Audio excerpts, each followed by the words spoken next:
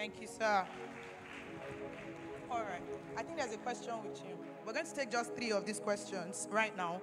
And what I'm going to do is, if you did not hear your question, then what we're going to do is after the event, if after the event you still have that question, then you can meet any of the ministers that you see available and discuss with them. If you don't hear your question here, right?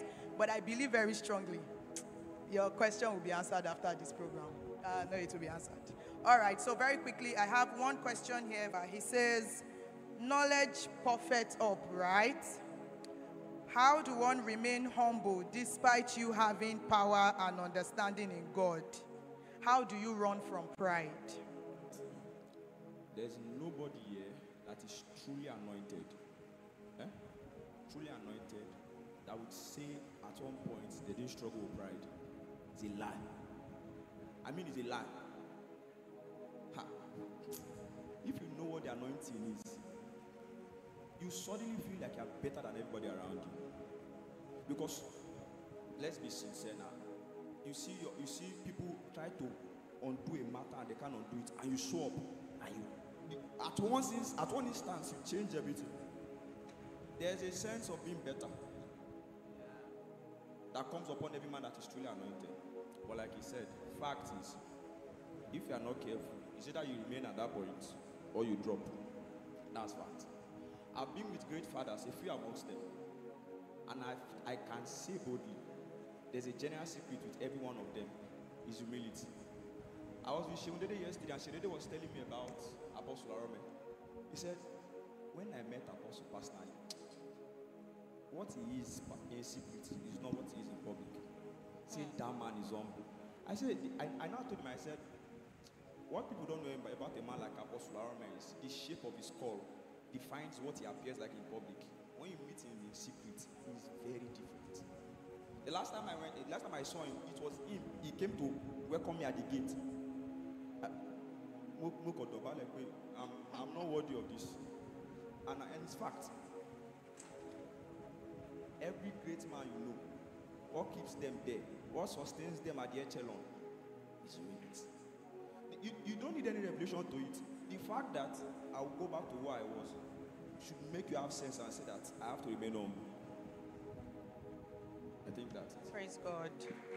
All right, so final question, and this is for Pastor Philip. The first one says, how do you know when you have carried genuine power? Is it just by faith, or you press into God until you are certain? And then, secondly, what do you do after an impartation? So sorry, sir. Pastor Philip, do you want me to read questions again? Yes. First one says, how do you know when you have carried genuine power? Is it just by faith, or you press into God until you are certain? And then the second question says, what do you do after an impartation? Well,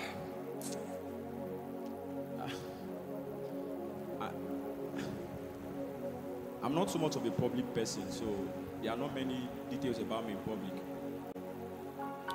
But this is it. Faith is good, but faith is not all. When in the book of Acts chapter 6, yes, Acts chapter 6 verses 5, you will see how they elected deacons. They said, choose ye among you 7 men of honest report, full of the Holy Ghost and faith. Right? No, Acts 6:5. Go to Acts 6:5. Yes, okay, let's do Acts 6:5. And the saying pleased the whole multitude, and they chose Stephen, a man full of and Holy Ghost. Now let's go to Acts chapter 6, verses 8. In verses 5, Stephen was full of what? Faith and power. Holy Ghost, not power. You don't rush. Okay, go back to verses 5. Let them see. So I'm not twisting Bible. And the saying pleased the whole multitude, and they chose Stephen, a man full of faith and Holy Ghost. Verses 8. Verses 8. And Stephen, full of faith and now what? Power. Did great wonders and miracles among them. The Holy Ghost in him had to migrate from Holy Ghost to power. What he was constant from the beginning, faith, he had faith in verses 5. He had faith in verses 8. In verses 8, what he had alone was not Holy Ghost, he had power. Huh? I know there are faith preachers in this hall. I'm sorry. Faith is not enough. You have to carry power. You can't by faith release what you've not activated. Let's tell ourselves the truth. I was somewhere and the person was telling me, he's my cousin. So we were talking and then he was saying, I said, bro, chill. He said, Bible said, as many that believe my name, they shall cast out demons. I said, so he now said, do you know that even my sister that just gave her life to Christ, I said, let's take back to bus stop. They are crippled in bus stop. Let your sister come and raise one cripple. Before we go, teach her on faith. Let her faith be strong and let's go. I know I contradict what many of you believe, but this is the gospel truth. Even the people that teach faith, they pray like bastard. Have you seen the tiger generator? They pray like tiger generator, non-stop. Faith is good, but faith is not enough. Or else you will abuse faith and you will say faith is a lie. Because by faith you will try things out and it won't work. Not because faith is a lie, but because you've not activated those graces. Huh? Are you listening? So you have to, I have to first of all answer the first question, that is it by faith? I have faith. Even believe me. Even if spiritual giftings and graces are activated already in you, if you don't have faith, it won't work. Do you think man of God came up yesterday and said the power of God will come just because he has faith that it will happen? Huh? Even if God tell you, I've given you the anointing, if you don't by faith approach, you won't heal the sick. You understand what I'm saying? So I'm not talking down faith, but I'm saying faith is not enough. So it is not just a faith matter. There's an aspect of spiritual labor, and I'm not exactly labor over faith. Excuse me, please. Are you getting what I'm saying? Yes. So how does one know that is genuinely anointed? When spiritual graces, spiritual giftings, spiritual abilities begin to get activated in you, I lie not. Without any shadow of doubt, you will know. There are graces that are present in my life, I know when they came. Some came as a product of an encounter. Some came as a product of a revelation. There's this thing called, I'm asking God for shit. There's this thing called utterance. It must happen. I know when my came. Many people won't believe me. I'm a stammerer by default when I'm angry. If I get angry, I stutter. You know why?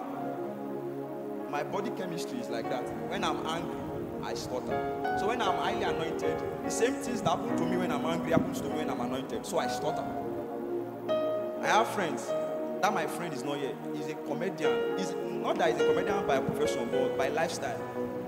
He mocks me for being a stammerer. He mocks me for stuttering. And then back then, from way back, they were strong in utterance, very, very strong. I remember one of those days, I shared this story in Calabar when I went to Mr. in Calabar. I was in the room, I was just practicing. I don't know if I'm the only one that do it. Nobody is listening to me. There's nobody. I'm just the one giving charge. Say, have you found out that? Only me. Nobody's there. So this was back on campus, so he was passing the window. Then he said, wait, say that line again. And I said, okay, I just wanted to hear you stammer. So that was all. Then I said, Ben, why? He said, I just want to hear you stammer.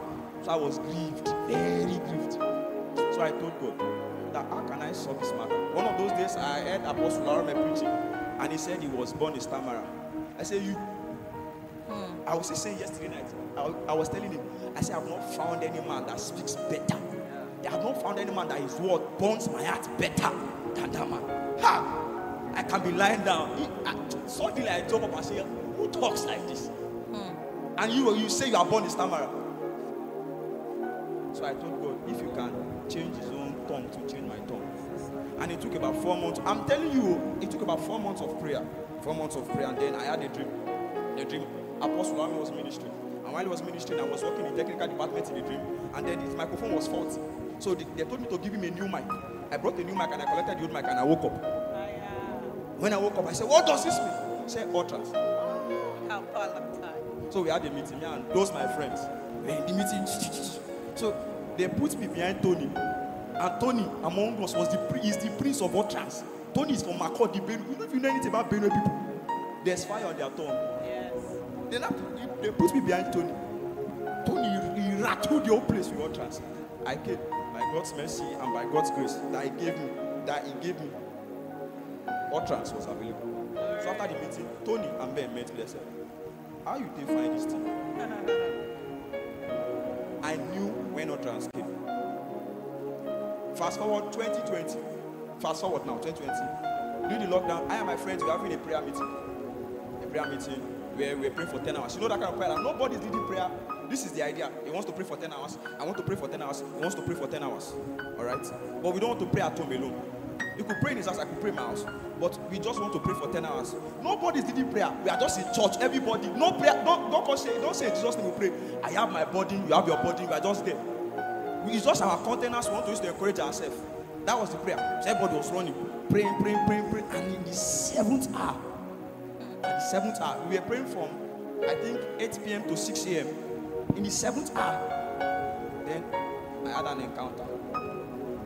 The ceiling of the church seemed as if it slept. And I saw elders.